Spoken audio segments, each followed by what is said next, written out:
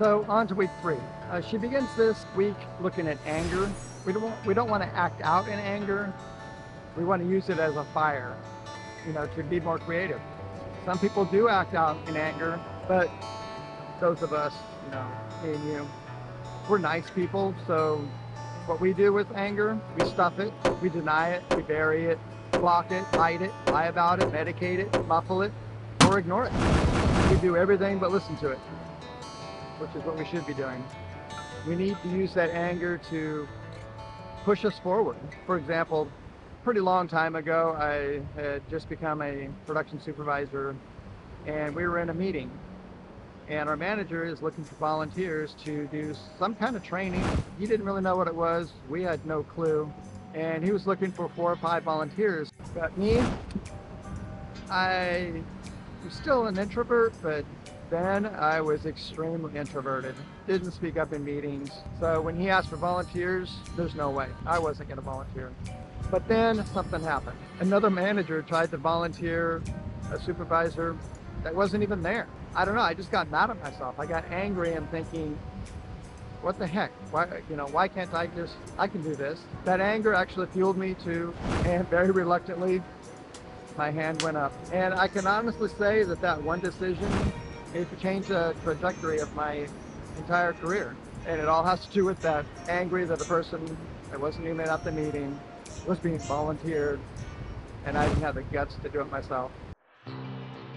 So my wife brought me along to Ross today, but it's not just because she wanted to hang out with me. It's because on Tuesdays, 15% off if you're over 55. I am, she's not. I walked around a little bit and ended up in a section that had art supplies. That's all it took. I bought a sketchbook. And then we're on to synchronicity.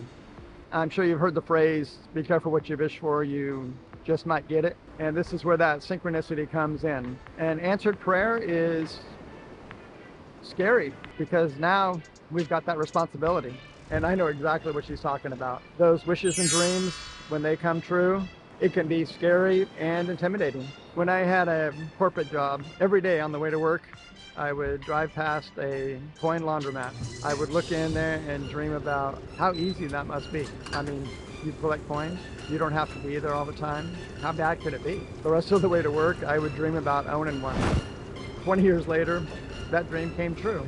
The morning that the sale closed, my wife and I met the seller to get the keys and complete the transfer. As we were finishing up, we hear that distinct sound of a change machine. We watched this guy walk over and fill a washer full of dirty clothes. We just looked at each other and smiled. That was our first customer as laundromat owners. And then suddenly, I had a serious pit in my stomach. My heart started racing. I'm like, crap, I own this thing now.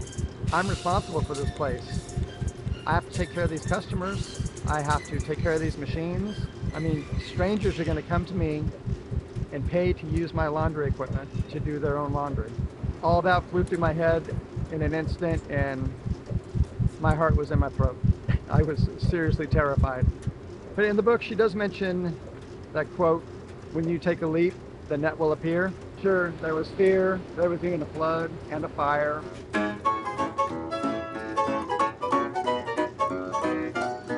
And oh, the headaches of dealing with customers. Well, I left and everything turned out okay. I've been sitting on the sketchbook for about a week now. The time has come. The refusal to be creative is self-will and is counter to our true nature. I just can't get that out of my head. I need to start being creative. And then she goes into shame. This book was written before the keyboard warriors were a thing. You know, those harsh critics that can say some pretty strong stuff hiding behind the anonymity of the internet. They could sit in mommy's basement and write whatever they want. Do you think they would say those same things in person?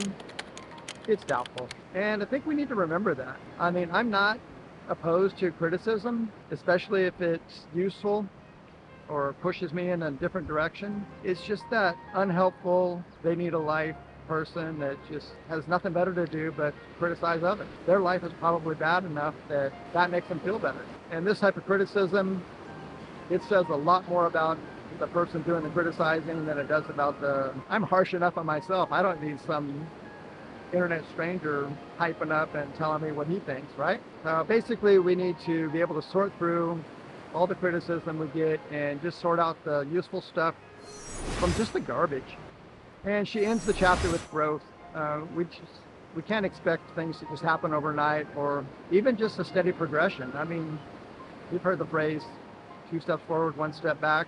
And I'm sure that's the way it's going to be for my art when I start. Yeah, I'm sure it will be. I'm sure things aren't just going to be just a steady increase in how I create. I'm just going to keep pushing forward. I'm in the middle of week 4, but I'm editing my video for week 3, and just wanted to add, my motivation has gone up and down. Some days I feel motivated to create, other days I don't. I created these 3 images just out of my head, just because they were easy. Mahalo, thanks for watching, see you next time.